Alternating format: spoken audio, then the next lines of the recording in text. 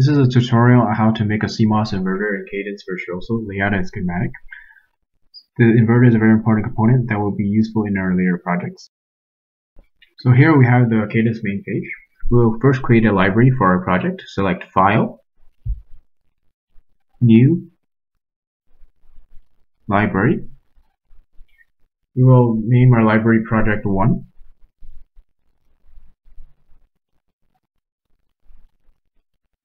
Then we will have to attach a existing technology file to our library.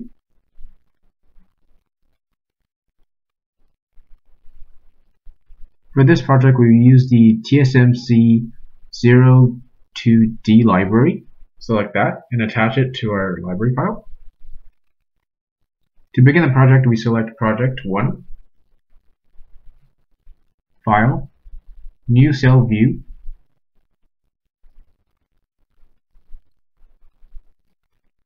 we name our cell view Inverter,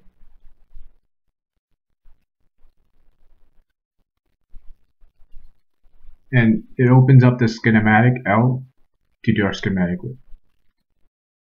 So using the add instance function from the keyboard shortcut I, we will use it to add the PMOS and NMOS necessary for our inverter. So from the library NCSU analog parts, we select the PMOS 4, add it to our schematic, and then we select the NMOS 4 and add it to our schematic as well.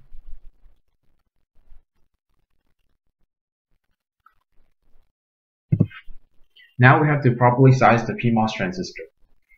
So select the PMOS, press Q to bring up the property editor, and change the width of the PMOS to twice that of the original value. So the new value of the PMOS width is 540 nanometers.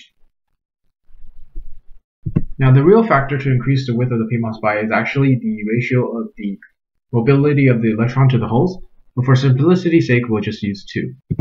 Now we will add the VDD and the ground to the CMOS inverter schematic. Likewise, we will use the components from the NCSU analog parts. So add the VDD, and then add the ground.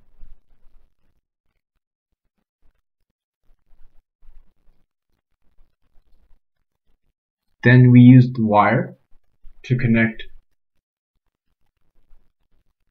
the source of the PMOS to the VDD,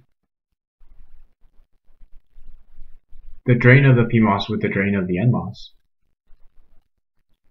and the source of the NMOS to the ground.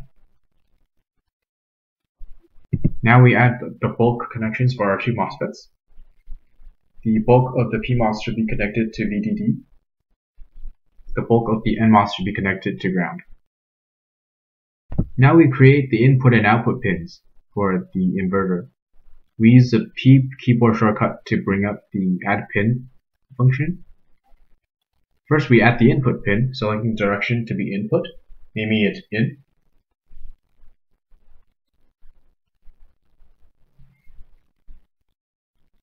And then next, we add the output pin, naming it out, and do not forget to change the direction of the pin from input to output.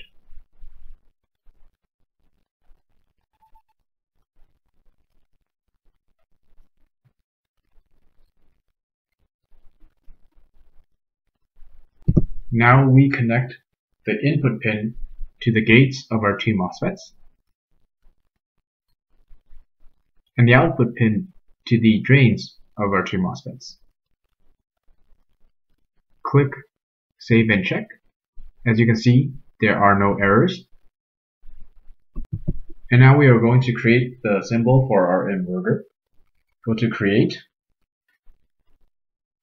Cell View, from Cell View.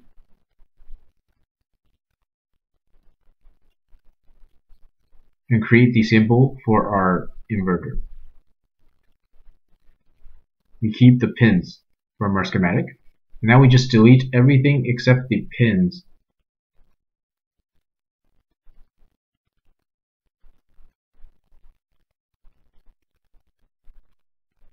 To draw an inverter, we select the draw line and then draw a triangle.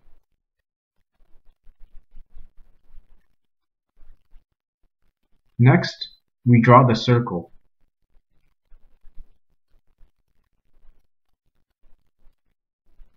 And then organizing our pins, make everything look nice. And there we have it, the symbol for our CMOS inverter. Next, we will create the layout for our CMOS inverter. Click Launch, Layout GxL. Before we begin our layout, we have to change our display settings. Use the keyboard shortcut E, and change the start layer from 0 and the end layer to 20. Then click OK. Now let's start adding the PMOS and NMOS. Use the keyboard shortcut I. From the TSMC 02D library, we select the PMOS. We add it to our layout board. And then we select the NMOS and put it down as well.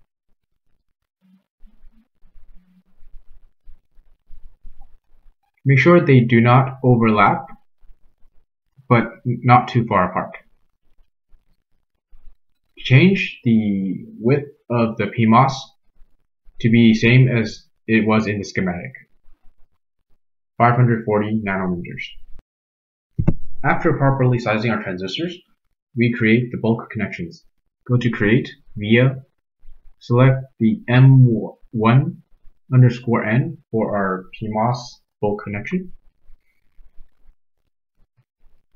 Make sure the green rectangle does not overlap with the orange one of the PMOS. And similarly for the NMOS, we select the M1_P for the bulk connection. Make sure the two instance rectangles do not overlap.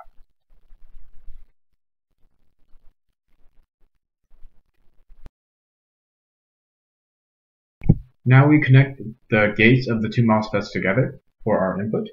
Use the R keyboard shortcut and select polysilicon. And draw the rectangle connecting the two gates of the transistors. Then we connect the two drains of our transistors together using metal 1. And then add two metal strips for the VDD and ground. And now we add the input to our inverter. We select Create via M1_poly and put it next to the connected two gates for the input.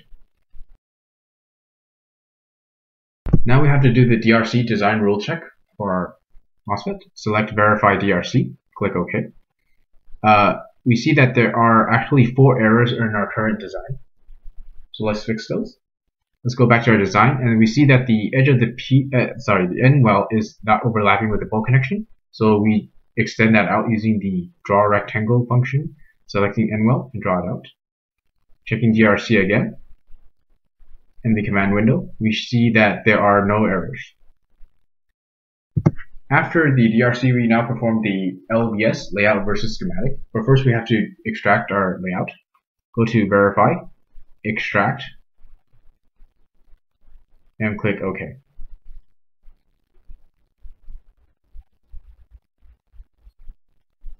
And now we go to Verify, LVS, and change the working library to our current one, which is Project 1, Schematic, and then Project 1 Extracted, and click Run.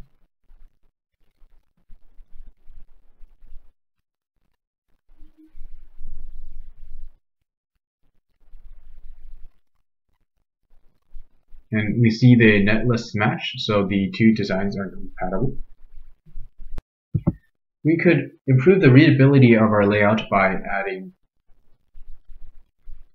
labels, we use the L keyboard shortcut. First, we change the font of the label to 0.2 so that it's not too big. And then we add the VDD input, output, and ground labels.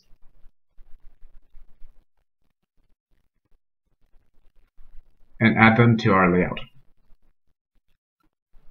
Remember to click it within the metal layers, or else they would get a DRC error.